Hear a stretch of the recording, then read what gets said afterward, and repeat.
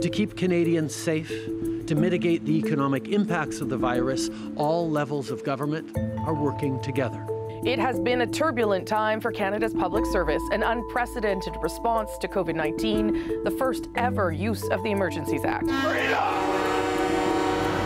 federal government has invoked the Emergencies Act. At the centre of all of that decision-making, the clerk of the Privy Council, Janice Charette, has worked in Canada's public service for nearly 4 decades. And as the clerk, her job was to be a non-partisan advisor to the Prime Minister, as Deputy Minister and Secretary to the Cabinet. That included advising on some big decisions like how to manage the public health restrictions through the pandemic and economic supports for Canadians. How to restore order during the self-styled Freedom Convoy. Friday was her last day as clerk. I sat down with her earlier this week. Janice Charette, nice to see you. Thank you for doing this. Thank you, Rosemary. Thank you for having me. I want to talk a little bit about your role during the pandemic. At a time when you were dealing with, I think it's fair to say, an unprecedented government response. You've had some time to reflect on that period, I'm sure now, and sort of what was, I don't know if you can say the most challenging part of that, but what was, it was obviously you were doing something you had never even imagined possible. Right. So talk to me a little bit about what that was like.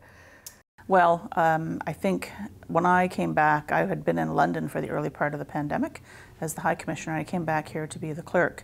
And at that point in time, we were like, yet another wave was upon us. And so, you know, what was the right balance in terms of restrictions on people's liberties, but and therefore on economic activity, and how to support people through all of that at the same time as we're like trying to get the public health response ready, whether that was testing or masking or vaccinations. And so it was really trying to find the right balance between, you know, making sure that we were helping people to get through it at the same time as those unbelievable and frankly unprecedented restrictions on people's activities, and how long could that go on for. My job was to try to make sure that the public service was supporting this incredible pace of decision making and rolling out of programs and benefits and services to help support Canadians. So it was a challenging time, and the challenge, I think, was how long we could maintain that. Yeah. And I think we showed that you know, there were limits to how long that could hold out. And I'll get to that, because there's certainly one thing you had to deal with that demonstrates that. But talk to me about the pace of the decision making during that time, because that's something that everyone has sort of thought about, how quickly huge decisions were made, how much money was pushed out the door in order to respond.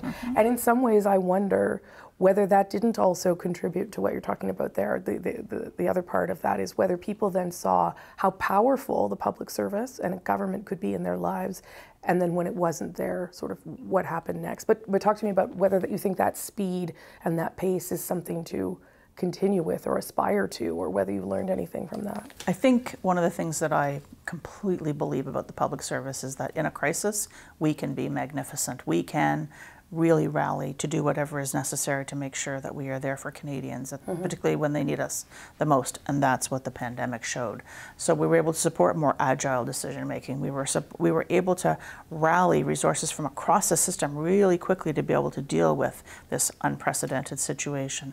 Yes, there was an awful lot of money spent, but you know, Canada has come through this pandemic crisis in terms of any long-term effects on the economy or on our labor force in remarkable ways.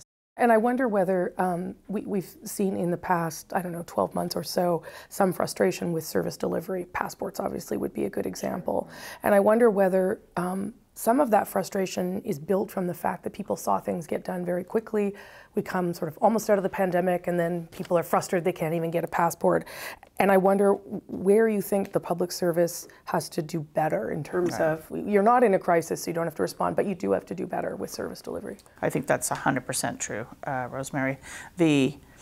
You know, one of the things that I think we ran a little bit of a risk of during the pandemic is no matter what the problem was, government was in a position to provide the answers because they had to. Right. They had no choice. And then we had this like quite rapid exit from a lockdown situation. And I think in the public service, maybe we underestimated how quickly people were going to want to return to their lives, how quickly they were going to want to travel and have their passport. But, you know, in all humility, we know we have to do a better job there. I want to talk about the Emergencies Act a little bit. You became very public during that because you had to testify at one point.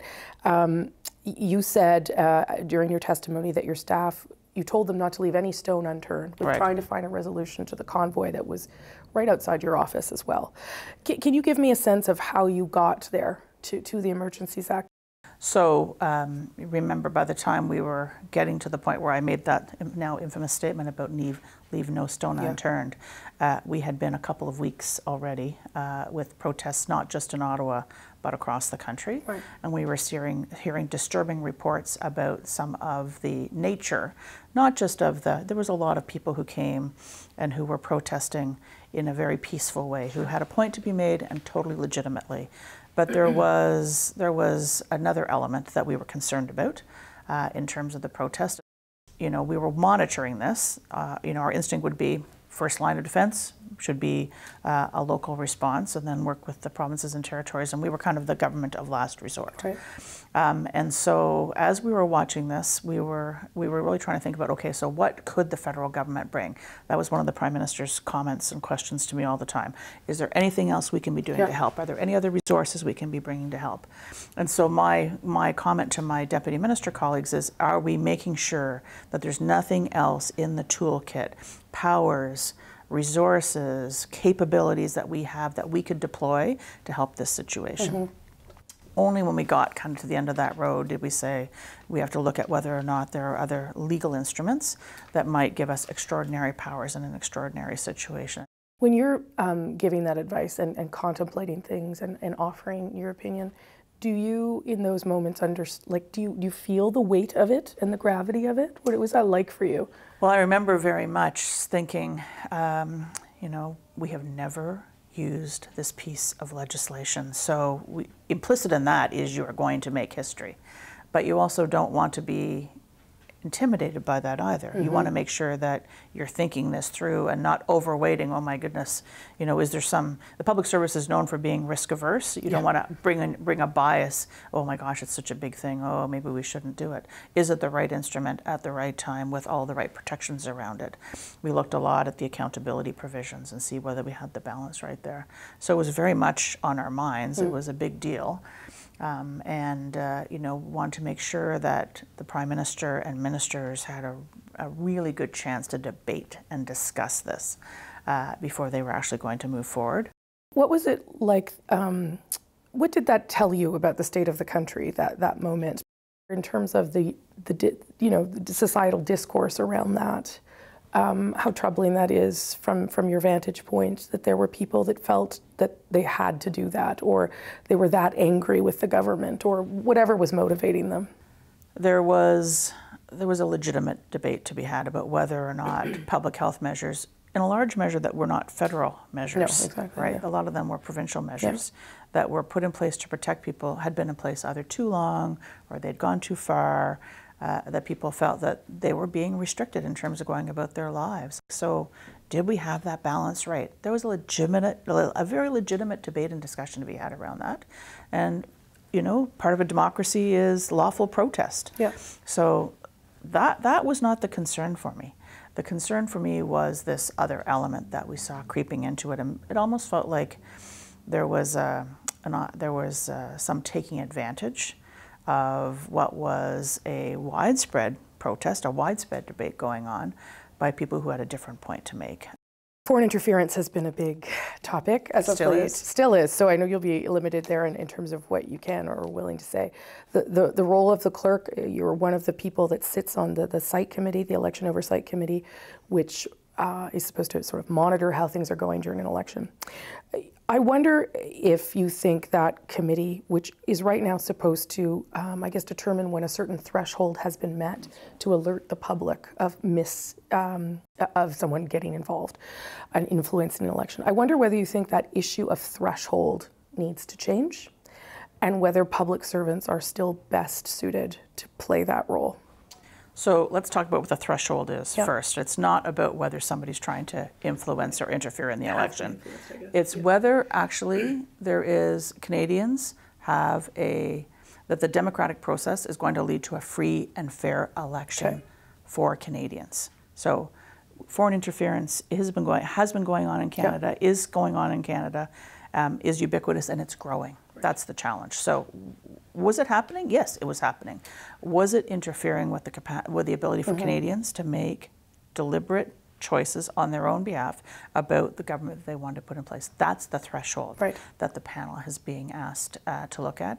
I think that Canadians can have confidence that the people who are sitting in that election panel do have the best interests of Canadians and are trying to protect their democratic rights. Even though there are people who try to politicize the public service and those roles? I think part of the public service in 2023 is that we are no longer anonymous, faceless bureaucrats, as once was the contract once upon a time. I think the world that we live in now, there's a lot more visibility, we're a lot more public figures. The Public Order Commission, people now know who I am and know a bit about what the clerk of the Privy Council does.